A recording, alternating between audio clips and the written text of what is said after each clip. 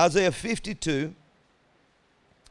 Now I want you to watch this, verse 1 and 2. Are you ready? Now come on, stay with me because I'm closing now. I need you to hear this. Awake! Awake! Put on your strength, O Zion. Put on the beautiful garments, O Jerusalem.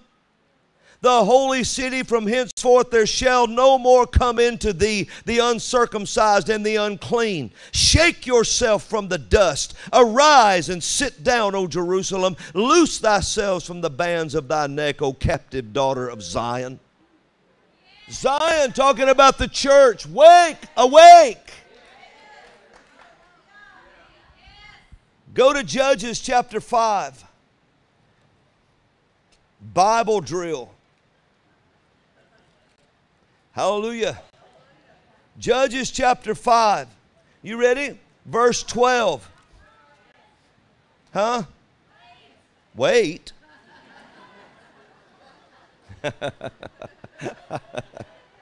I will. I'm just picking at you. Judges chapter 5. When you get there, say I'm there. Verse 12. This was when talking about Deborah and Barak and so forth. It says, starts out with this. Awake, awake, Deborah. Awake, awake. Utter a song. Arise, Barak, and lead thy captivity captive, thou son of Abinoam. Then he made him that remaineth have dominion over the nobles among the people. The Lord made me have dominion over the mighty. Awake, awake, dominion over the mighty awaits you, O Zion.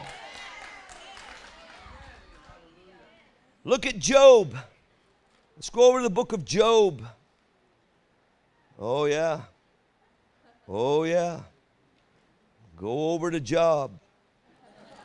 Come on. Chapter 8. Verse 6. If thou wert pure and upright, surely now he would awake for thee and make the habitation of thy righteous prosperous. Though thy beginning was small, yet thy latter end should greatly increase.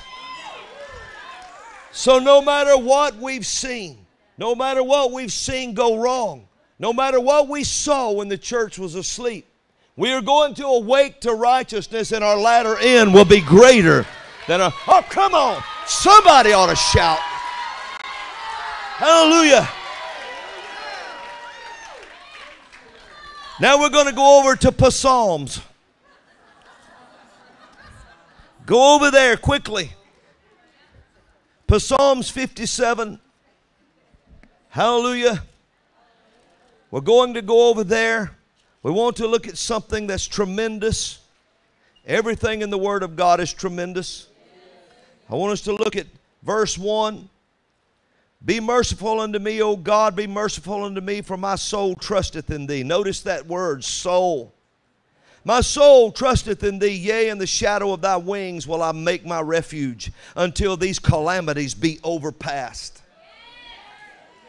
I will cry unto God most high, unto God that performeth all things for me. He shall send from heaven and save me. There is your invasion coming from heaven. Oh, come on now. From the reproach of him that would swallow me up, Selah. Pause calmly and think about that.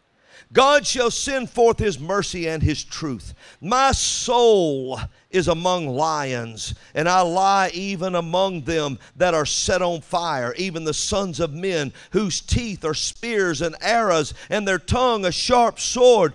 Be thou exalted, O God, above the heavens. Let thy glory be above all the earth. They have prepared a net for my steps. My soul is bowed down. They have digged a pit before me, into the midst whereof they are fallen themselves. In the time of the overtaking and overthrowing of the soul, they have dug a pit for themselves now. Selah. Pause calmly. Think about it.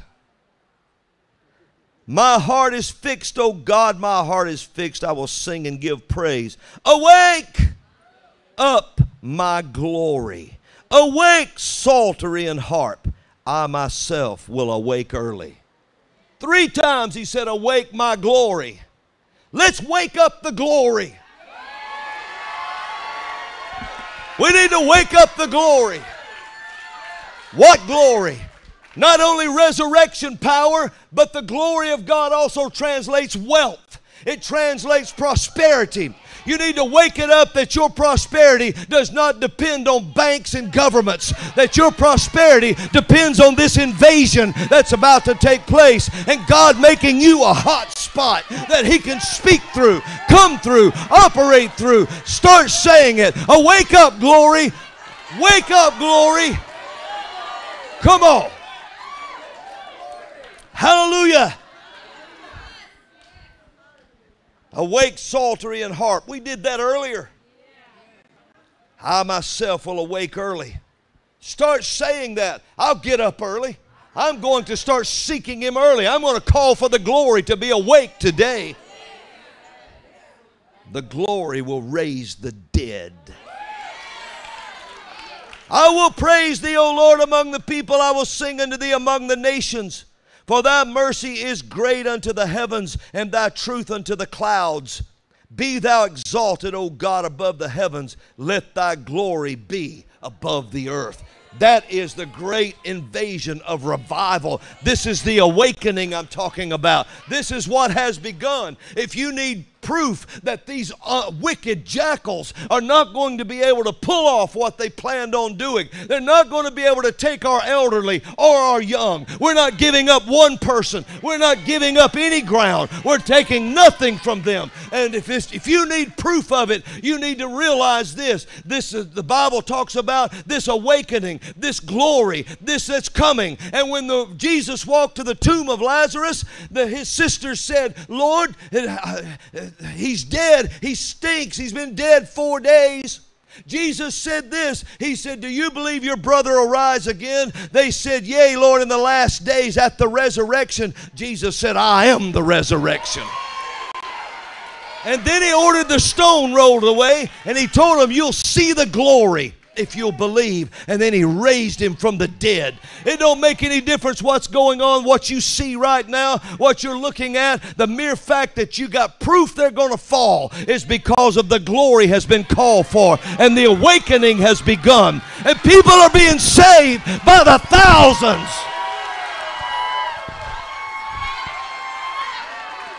Hallelujah.